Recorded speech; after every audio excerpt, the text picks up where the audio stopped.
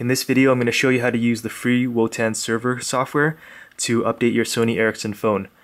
To use this software, all you have to do is create a free account, and then once you've done that, download the client.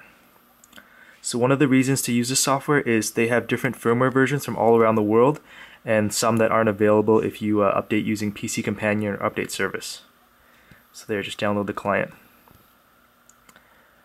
As always, before you start flashing, you need to install both PC Companion and Update Service so that the drivers for the phone are installed and your computer will recognize the phone.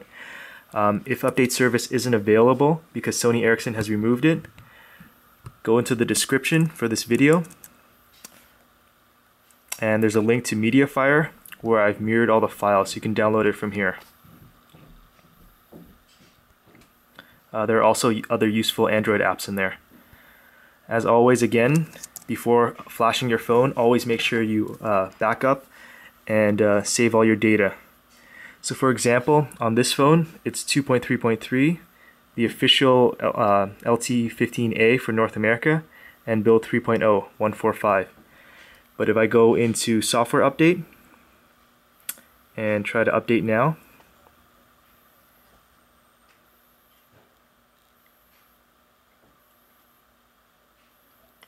it's going to say there's no update, even though 2.3.4 has been released.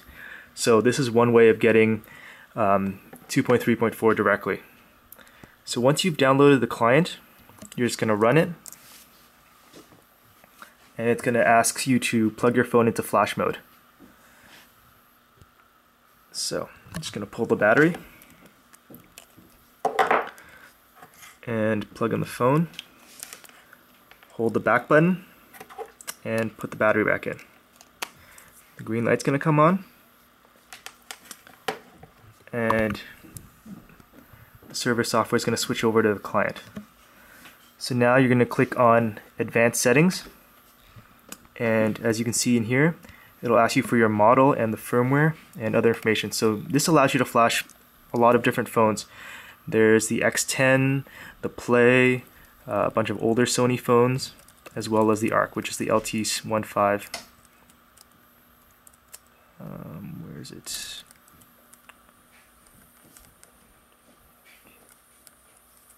So that's the Xperia ARC, LT15. So for example, the latest firmware is 4.0, 4.02. There's also the original old ones, which is the 181, 184, etc.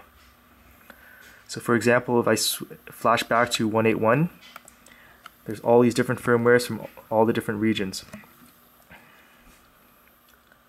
And you can flash whatever one you want. The US firmware, which is the one I'm using, is actually different from the North American firmware in that it allows you to update over the air. So if I click on generic US and click on next, it's going to download.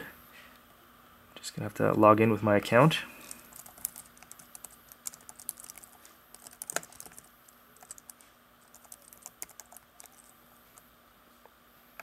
Just click on update. It's going to say you have a credit, and then click on next and it's going to start downloading the firmware.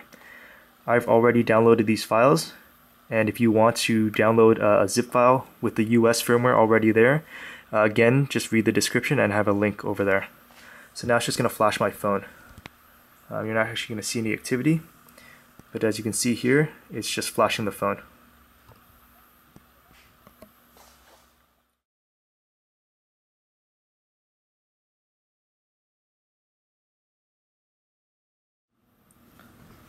So once flashing is finished, all you do is unplug the phone and power it back on. Plug and power on. Actually, just going to put it here and put a stopwatch.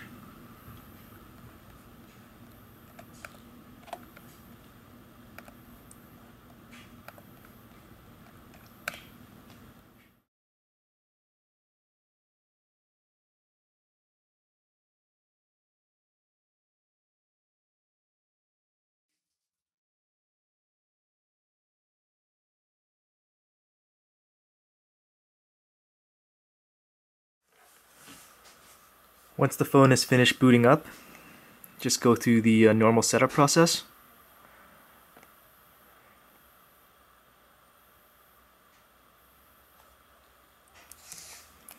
And as you can see, I'm back to build 181.232.